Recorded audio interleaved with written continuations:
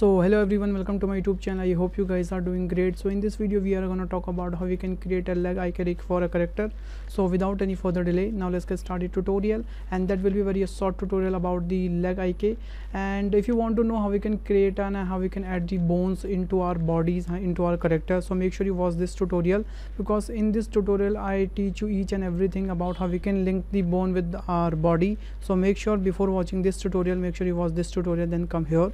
Okay, so now let's start the tutorial. So for creating a leg icon, we have to just select our bone first of all, then we have to just go to our edit mode, and here we have to just select our that bone. I'm just going to press the E and extrude, something like that, and then I'm just going to select my bone, something like that, and then I'm just going to press the Alt P, and I'm just going to do clear parent.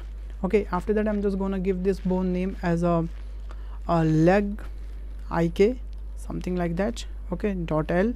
Okay, and same name I will give the other bone as well, leg IK dot R, basically, yeah, something like that. And after that what we have to do, we have to just select our that leg IK dot left, and then we have to select our this leg bone, and we have to just go to our pose mode, and here we have to just press this Shift I, and then we have to just press the to active bone, and now here you can see our bone will be converted into a yellow color, and that's mean our IK is active now. Okay, then we have to just select our this IK bone, and we have to just go to our construction section, and here we have to just enable our chain length to 1 2, and now here you can see when I'm just going to move my this controller bone, so here you can see now we have a perfect IK leg rig here. That's look nice to me. Here you can see.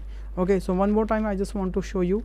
Okay, so what you have to do, you have to just select your controller bone, then you have to select your leg bone, and you have to just press the Shift I. Okay, and make sure you are in a pose mode.